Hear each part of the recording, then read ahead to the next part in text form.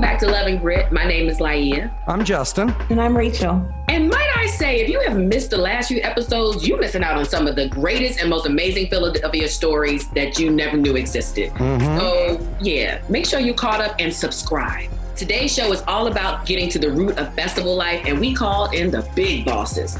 Our first heavy hitter is one of Philly's proudest sons, mega manager and Live Nation urban president. Shawn Gee joins us to give us the latest on the Roots Picnic. Also joining us is the man behind Welcome America Festival, CEO Michael Delbene. I know, you need this information, so let's get started.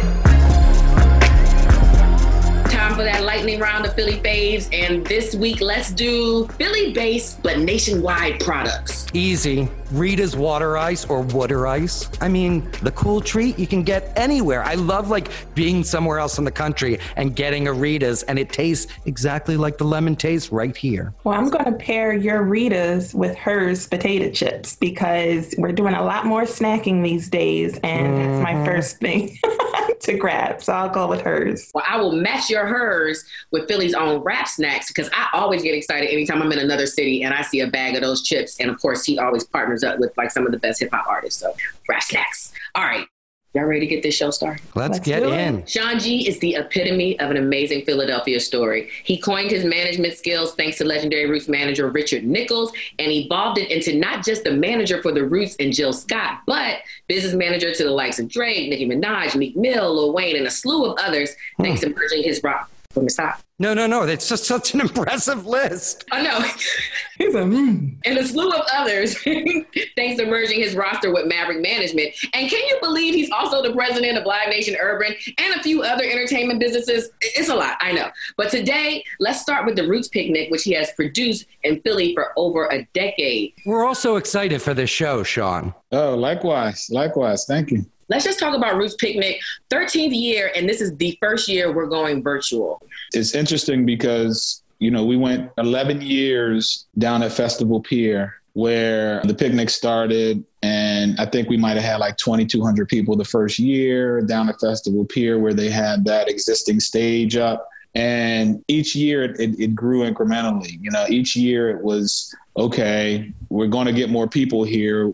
What parking lot can we take over, right? And it got to a point where we put stages up in so many adjacent parking lots that we were bursting out at the seams. And then last year, we finally, myself and Jeff Gordon and the city of Philadelphia finally came to an agreement where we could move into the park. Because that's where we wanted it to be. Me, Tariq, and Amir grew up in Philly, going to the Platte on Sundays, hanging out in Fairmount Park. So we always wanted it to be there. But number one, we didn't have the scale in the early days to actually warrant a Fairmount Park event. And then number two, we had to, work our way through politics and logistics. So last year we got to the park and it was an amazing experience. This is a little frustrating, right? You got your perfect setup. Beyond frustrating because this year we were popping. Last year we did 28,000 tickets, doubled our normal capacity that we had. We can only sell 15,000 down at Festival Pier. That was the max. So we would always sell out every year. Last year we doubled the capacity, but this year I had 20,000 tickets sold in March. We were literally doing site maps, building out site maps and capacity analysis to see, can we get 40, 50,000 people there on that day? Because we had that type of a demand for that one day event. But what a lot of people didn't know behind the scenes, I had been working for probably 6-7 months on announcing a second day for the picnic. So we were going to go, we were on sale for Saturday and we were going to go Sunday. And the headliner for that second day was a lady by the name of Michelle Obama. Oh my gosh. Oh my goodness. So we had a deal already locked and we were putting the creative together and talking about the announced plan. So that first week post-COVID, when we all were depressed, I was super depressed. How long did it take you to even get the clearance and approval for Michelle Obama to participate? We started talking, I believe, in November. I had this, kernel of an idea. We've always had a good relationship with the Obama team. The Roots campaigned pretty aggressively for Barack Obama. And then our position in the Tonight Show, the Obamas both have come up to the show frequently over the 8 years they were in office and slow jamming the news with both of them and skits. And then, In the last, I'd say 3 months of their residency in the White House, we performed at one event, which was the BET Love and Happiness event. And that was like the best night of my life. But then the last party, I was blessed to be able to produce that event for them. And Questlove was the DJ for the after party. So, the relationship was there and we reached out and it was okay, let me see. And then they came back and said there was interest. So, was we built, always the voter registration piece that was going to be? Yeah. It was always it was in partnership with When We All Vote. While COVID made this change, do you see an upside now because more people will be exposed to this virtually? I know you're disappointed that the actual picnic isn't happening, but the fact that more people have access to this with what's going on with Black Lives Matter right now, do you think in some ways it plays to your advantage? I mean, yes, definitely. I want to expand the brand. We want to expand the brand. This is going to give opportunity for people who have never been to the picnic just because of their pure location situation that, they'll be able to experience a small little bit of the picnic. But for us, what's more important is we're using our platform to sort of engage, inform, educate young voters about the importance of using their voice and using their vote. Like that's the parallel. That's the why of it all. You've always been an entrepreneur, an innovator, and finding ways to finding ways to truly make an impact on the culture. So for you, is it that you typically map out, hey, these are my goals, this is the bucket list, this is how I can make a difference? Or do you see, here's where gaps exist. Let me see how I can make sure I fill those voids. Like, what's your approach? I've always been goal driven, but you also have to be reactive too, right? So while you're going and building and when you're trying to figure out how to reach your goals, the goals that you set for yourself, you got to pay attention to what's going on in the marketplace because you got to be reactive while you're being proactive, if that makes sense. So, I've been blessed to just work with some super creative people. I came into the game, I was a banker. Yeah, can you give us your Philly backstory? Philly born and raised, Central High graduate. I was like a lot of young kids during that period in time. I played basketball. I had a basketball dream. I got a basketball scholarship to Millersville University. Went up to Millersville. My basketball dream ended quickly. I got hurt and I had my first son. So I was a 19-year-old father. That really made me shape up and focus on life. After graduating from Millersville, I moved to DC. I got my MBA in finance and investments from George Washington University. This was the mid 90s. So it was, when you were in business school, you had two paths. You were either going to the banking world and Wall Street, or you're going to be a consultant, or you were a failure. You was a waste of time. I chose the first path. I took a job at Citibank, private bank. I was a private banker in New York. I had an office in Zurich, Switzerland. I was spending 2 weeks out of each month in Europe and 2 weeks in my New York office. Wow. I was living a dream, right? But what I quickly realized, I wasn't living my dream. I was living someone else's dream. I had my son who was back in Philadelphia, that those 2 weeks when I was in Europe, I hated it. When I started really getting into, building my book of business with the bank, I really didn't love what I was doing. All the while, this is the 90s. So all the while you have a cousin named Tariq who's rising with his group called The Roots. No, absolutely. I was the cousin that, used to always come to the shows and get the backstage pass and eat up all their food and drink up all their liquor.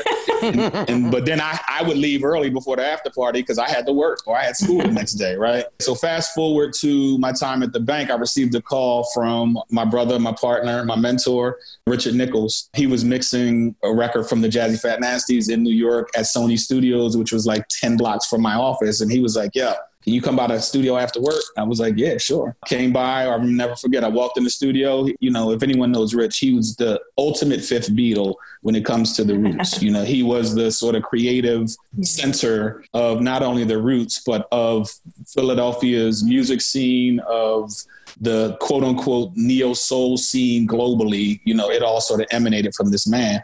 And he just was like, yo, I need you to come on. I need you to work with me. And I was like, I got a job, dog. Like, I work down the street. He was like, I don't care. Just figure it out. So I sort of stepped in without a real role, but my role was to do the business side of management while that freed up Richard to focus on all of the creative and visionary aspects. So I literally was working at the bank 12 hours a day. I'd be in the office. And I remember a time where it was like 9 o'clock at night. And I looked up and I was like, I've been doing roots work all day. I got to focus on my bank work. And that's when I realized it was like I found my passion. And a couple months later, I said a prayer. I talked to my mom. I said, I know what I want to do. And again, at this time, I'm 24, 25. That's a huge leap. I just, off of a very comfortable cliff. Yeah, I jumped out on faith. You know, I took a huge pay cut, you know what I mean? like a significant pay cut.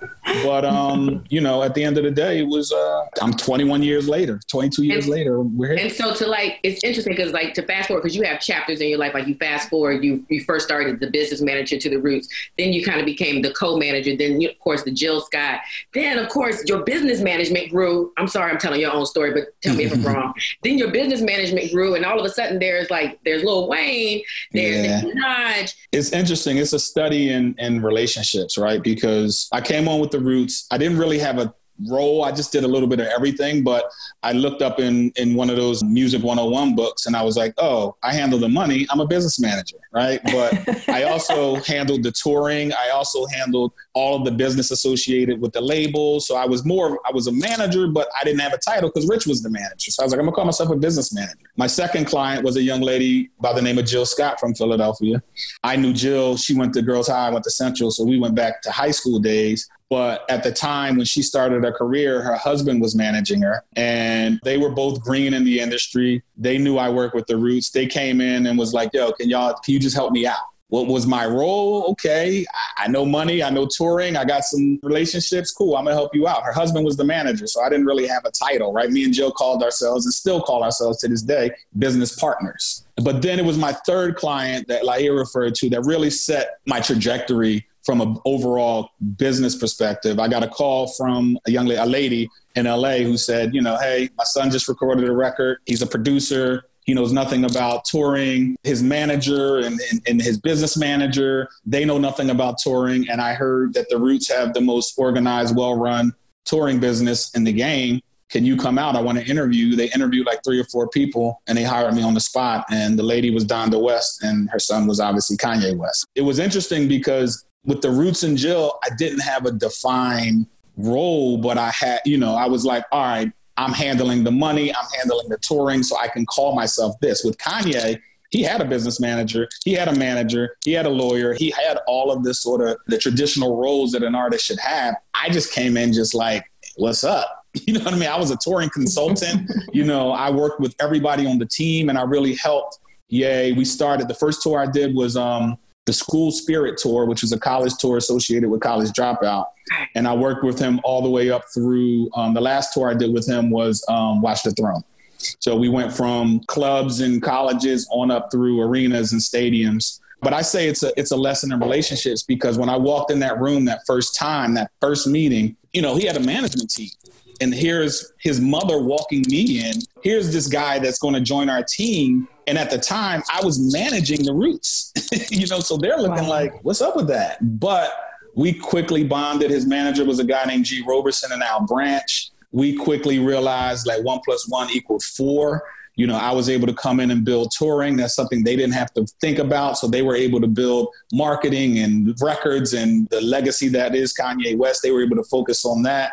You know, they're my partners to this day. That led to Lil Wayne, to J. Cole, that led to Drake. So touring's your life? Touring is my passion.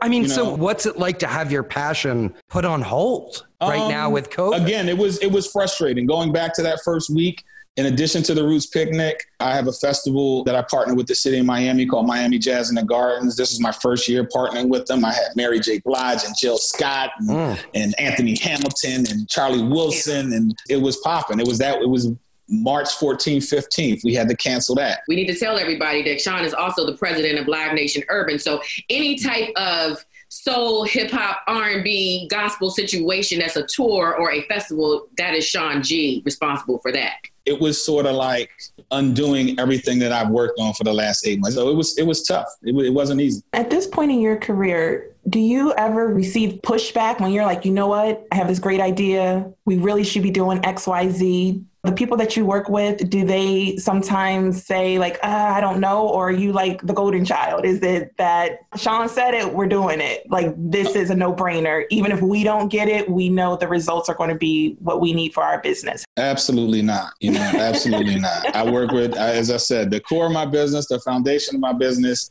are three people: Tariq Trotter, Amir Thompson, and Jill Scott. We go back and forth on group text, ideas, arguing, you know what I mean? What about this? I mean, the Roots, we overthink everything. So everything isn't just a slam dunk, but it is those conversations. It is those conversations between Jill and I about why she shouldn't be doing something or why she thinks she should be doing something that really shapes the really, really sort of super creative ideas that actually come out on the other end. But it's definitely not a Shawn Gee or nothing. Even with my team, everybody has a voice. And for me, it's like, I need all of your voices. That collective mind share is the thing that brings out these amazing ideas. I love that. Shawn, I have to ask you the question, what does love and grit mean to you? Love and grit describes Philly. You know what I mean? Like, I grew up in Philly and the city of brotherly love, sisterly affection. There's a lot of love there. There's a lot of family. There's a lot of friends. But I also have a network of Philadelphians that have left Philly that I still keep in touch with. And we often talk about what is it about Philly that makes us special? And it is the grit. It is the blue collar nature. It is the roll up your sleeves and let's work hard. So love and grit, that's Philly. Thanks so much for joining us. And we can't wait to see the first virtual Roots picnic. I can't wait to see it. It's funny, when we released the press release, we got on our first sort of production Zoom post press release, and we were like, yeah, we got a good response. Now we got to just produce a show. Right. So it's different for me. You know what I mean? I'm used to producing festivals and events, and I'm sort of in that rhythm. This sort of took me out my rhythm, and I'm learning again. So I'm really enjoying this process. I don't think virtual will ever replace live. Yeah. I think, that emotional connection that you get when you see your artist, your favorite artist. I miss concerts the most. Yeah, you can't, it's not going to replace it. I do think what's happening is there's a different level of engagement from a consumer behavior perspective with sort of digital events, right? I think COVID has forced us to be uncomfortable and do things that we probably wouldn't have done. I joked with my wife. I said, I probably would have not sat on a couch and watched two people on Instagram Live for 2 hours, play music back and forth. That might not have ever, been part of my thing. But I think what's happening is you're seeing this consumer behavior open up, and you're going to see almost like a cottage industry develop that incorporates this sort of digital live experience that will augment the real live experience. So what do I have to do to get tickets to the Roots picnic? You log on to the Roots YouTube page and hit subscribe. And then you will get a notification at 6 p.m. Eastern on June 27th to just click and watch. And text Roots, ROOTS, to 56005. That will allow those non-registered voters to register to vote. All right, you guys, so 'tis the season for virtual festivals, and some of the biggest will take place in Philadelphia. Welcome America has got to be leading the pack with 50 scheduled virtual events. What does that look like? What is a virtual event? Let's ask the boss, CEO Michael Delbene. How could we ever predict that you would have to take Wawa Welcome America virtual for the first time and put 50 events together virtually? What has that been like? Well, it's interesting that you mentioned 50 events, because one of the things that our team was really committed to was making sure that when we went virtual, that didn't translate into a significant reduction in what the city of Philadelphia was going to get from Wawa Welcome America. So as we're preparing to launch, we've got 7 days, over 50 programs. We've got a concert every night, and then we've got the concert on July 4th. So our big commitment was making sure that, we're going to reimagine this festival, and we're going to do it virtually so that everybody can stay safe. But it's also a really robust lineup of programs, and we were really, really committed to that. And then we had another factor play in, right? Black Lives Matter. This has really change the way people look at the Declaration of Independence and how this country was founded. And, we celebrate Juneteenth, but July 4th is, called Independence Day, but not Independence Day for everyone, which Let me just have this moment. Hold on. Let me just have this moment of two white men that just about to talk about Juneteenth. This is so exciting. I'm sorry.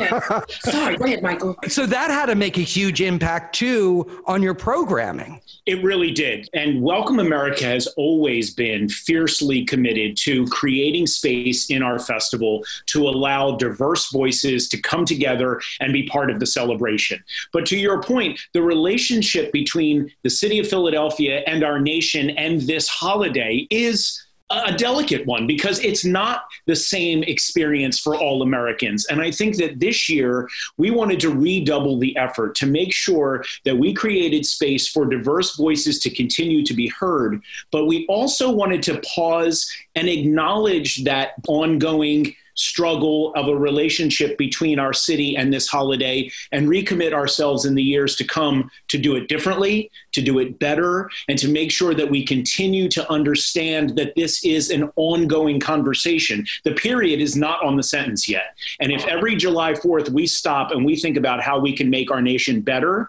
for all Americans and for every voice to be heard, then we're doing our jobs. And that's what we've committed ourselves to this year. And just in case anybody who's tuning in right now doesn't understand what Michael's saying in that way of understanding and taking a moment, we should know that 1776 people were still enslaved for almost another 100 years. Juneteenth, June 19th is actually the day that Black folks celebrate real independence because 1865 was the year that Black folks were really freed from that one lone town in Texas. But that's great that y'all are considering that, Michael. Absolutely. And we want to use the reach and the voice of Welcome America to shed light and share education and bring more awareness around Juneteenth. And so in the coming years, we are an incredibly established festival. We've been around for 28 years. We've got a great following. It's incumbent upon us to use that reach and to use that voice to educate people about July 4th, 1776, but also about Juneteenth and about other holidays that are important to, again, including all Americans in celebration. And we know you have a lot of, when we speak to the programming and especially, things that really resonate with different communities, diverse communities. I know last year you started the gospel choir series and that's returning. I know you always have major headlines. Can you tell us a little bit more of that and what that will look like for people? Absolutely. So to your point, Hymns and Harmony, our gospel concert, will be back again this year. It'll be on the evening of June 28th. And gospel over the past couple of years has really come to play an important role in the Wawa Welcome America Festival lineup.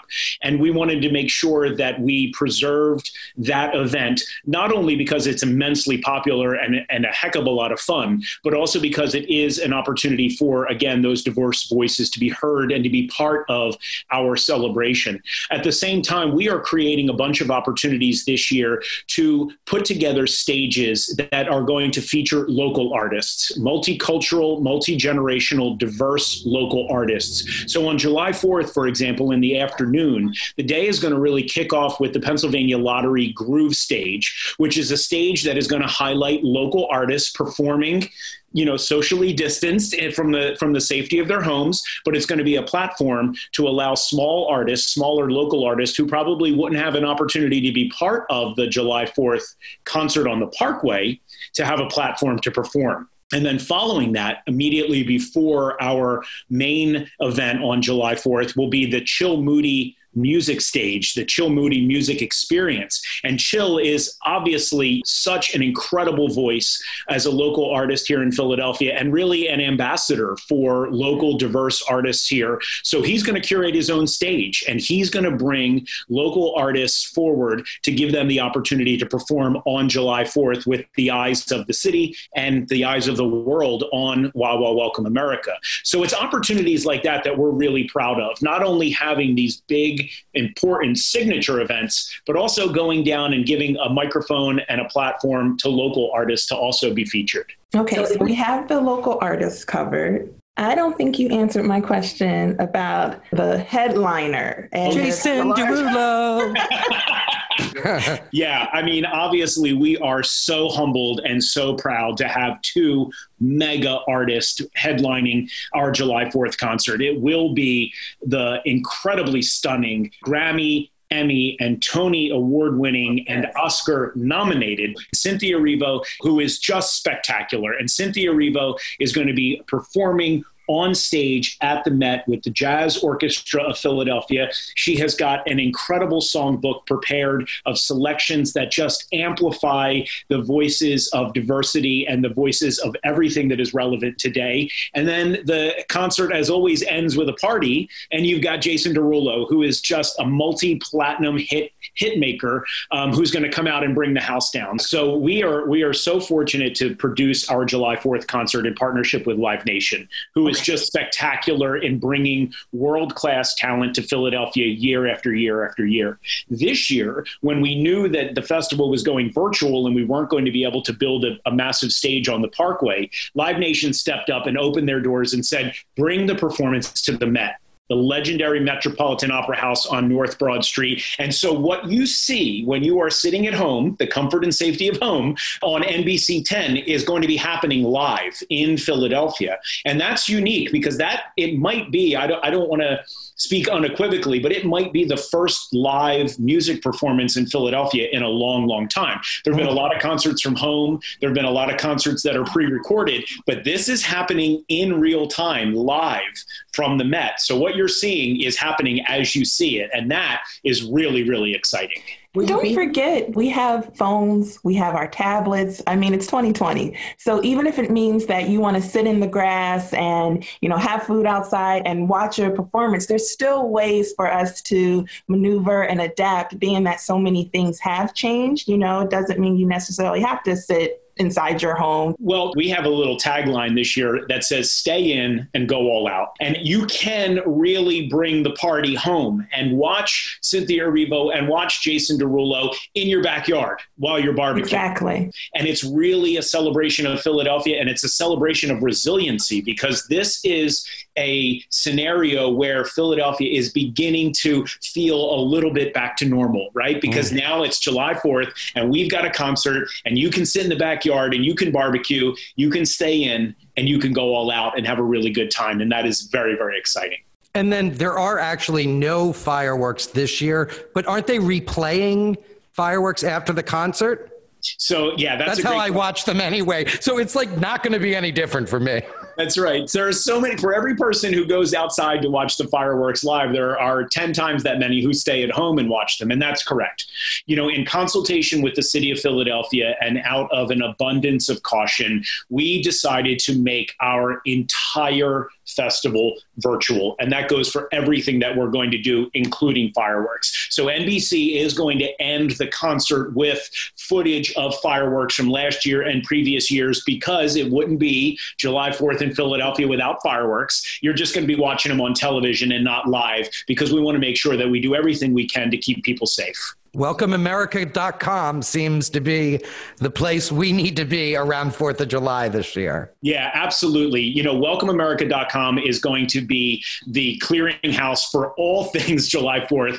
Anybody who visits WelcomeAmerica.com will be treated to a daily schedule of events from morning, afternoon, and evening. And that is where they're going to go to be able to engage and see everything. And we've got a lot of great partners who've come to the table, right? So you've got as I mentioned, the Hymns and Harmony Gospel Concert. We've got the United States Army Field Band. We've got the United States Army Band, Pershing's Own, performing. We've got the Philadelphia Orchestra, of course, the Great Philly Pops. Every afternoon, we've got amazing, engaging educational programming for young people and for families to enjoy and learn something along the way.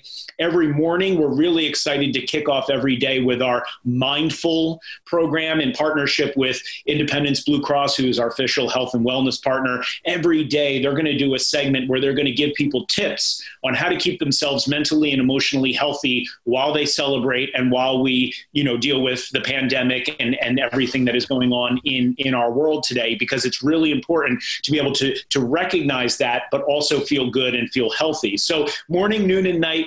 WelcomeAmerica.com, our Facebook channel, our Instagram channel, our Twitter, TikTok, all of the above. It's going to be jam-packed, and there's going to be a lot for people to enjoy. I'm so glad, because as I look on WelcomeAmerica.com, one of my biggest attractions for Welcome America is still here, even though it's been remixed, Hoagie Day. That you are still giving out the hoagies at the stores. That's great. I just wanted to make that be known. She said, even though it's been remixed. Michael, you take that to the team the next time. We're just remixing. That's right. Hoagie Day V2.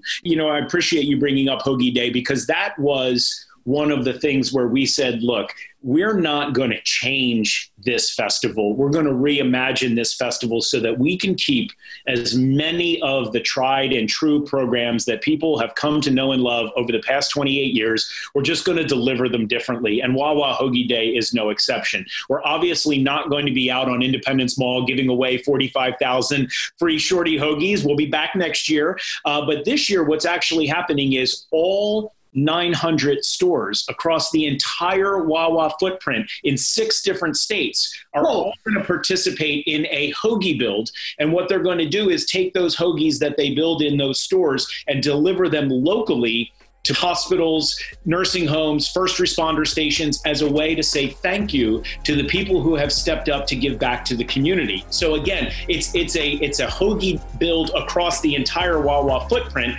And that is a perfect example of how you take something that Philadelphians have come to know and love, and you reimagine it, you expand it, and you make it even better. Thanks for coming back and telling us about what has no doubt been a lot of work for you and your team, but something we're all really looking forward to. Well, thank you. It is a lot of work. It's a labor of love, and we love doing it. And it's great to be here with you guys today.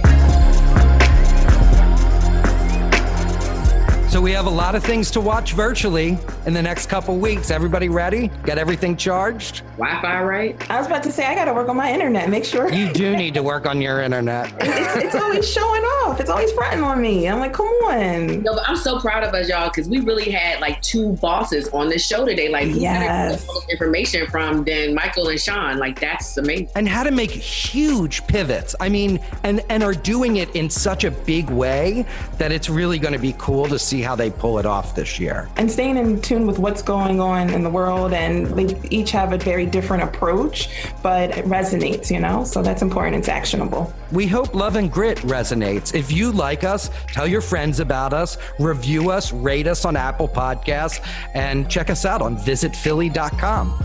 We'll talk to you guys next time.